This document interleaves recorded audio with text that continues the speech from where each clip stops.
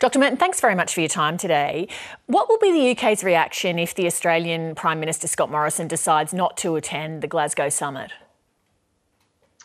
We're encouraging all leaders to attend the summit in Glasgow in less than a month's time. We've now got over 120 world leaders confirmed to attend. So we're encouraging all leaders to come.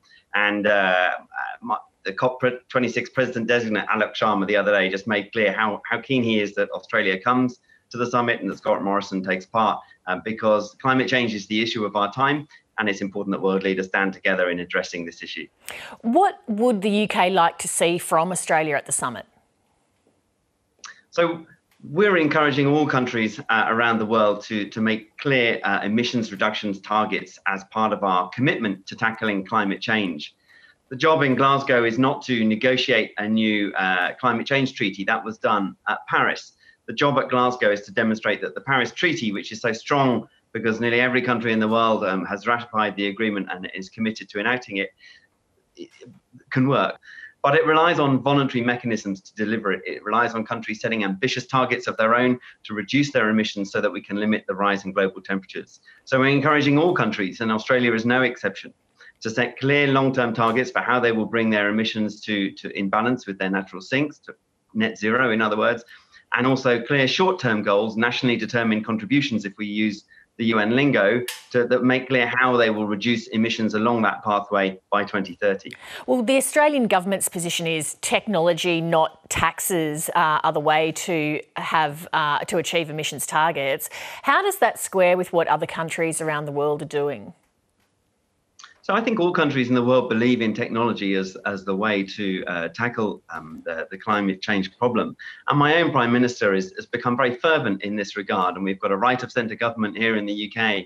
And our Prime Minister is now committed, for example, to the UK becoming the Saudi Arabia of offshore wind, with the world's leading producer of offshore wind.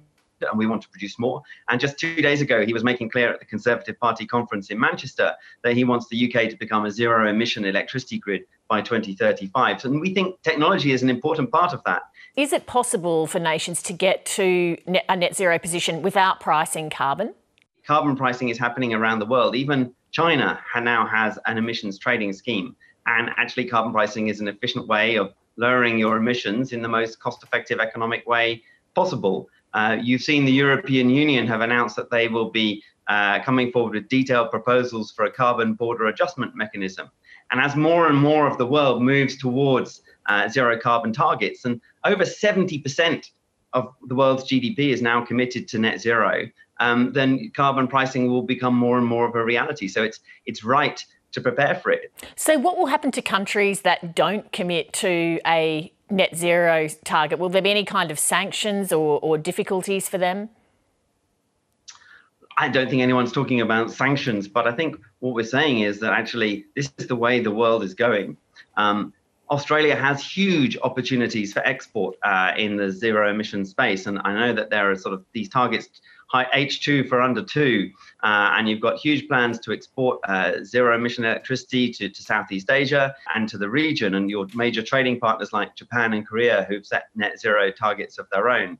But your credibility as an exporter is going to be that much stronger if you're on a net zero journey of your own. The major economies of the world are likely to fall short of halving the global emissions this decade needed to limit global warming to 1.5 degrees Celsius. Against that backdrop, what should the goal of Glasgow be? What would a successful but realistic outcome look like? So at Glasgow, we have to show the world that we are bending the emissions curve and that we're taking global emissions and sending them on a downward trajectory to reach net zero around mid-century. Now, it's clear that there may be a gap between where we need to be by 2030 and what countries pledge in terms of their NDCs and their long-term strategies.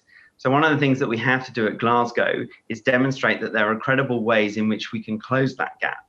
So my Prime Minister often talks about coal, cash, cars and trees. And what he's referring to is sectoral collaboration to allow us to advance technology in key sectors and deliver on our climate goals. There's a false distinction between technology and targets. It's not an either or. Actually, one can drive the other. If you set an ambitious target, that sends a really clear signal to investors. Investors put money in the sector, they develop the technology, and that enables you to meet your target in a virtuous circle. Dr. Murton, thank you very much for your time. Thank you.